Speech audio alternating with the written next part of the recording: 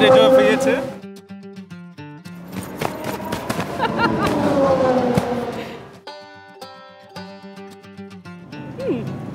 I would say that's you. It should be me, no? But that's her job. I would say you, actually. I would say I'm more nervous during the race. Yeah.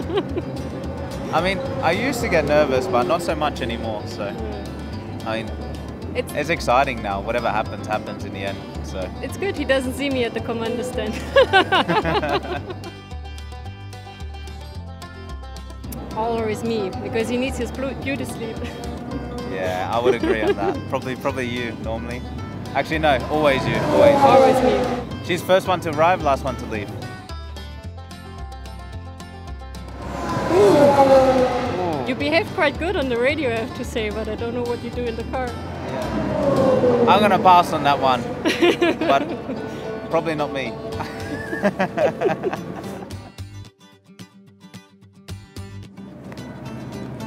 He's posting it on Instagram every day.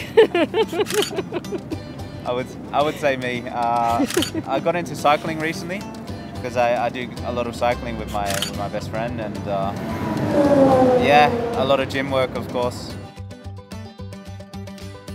Ooh. I think with you coming from Australia, it's adding up a little, but yeah, I think so. I'm definitely more in the plane. Yeah, I think that mileage in Australia might just get me over her. We haven't been to a party yet, so it's hard to know. But, we are quite professional, so we don't go to parties.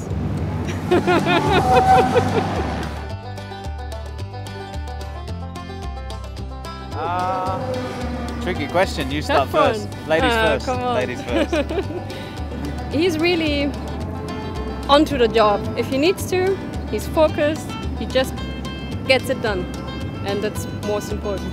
I would say her commitment and her focus into the job that she does, and also the passion she brings into her job and into racing.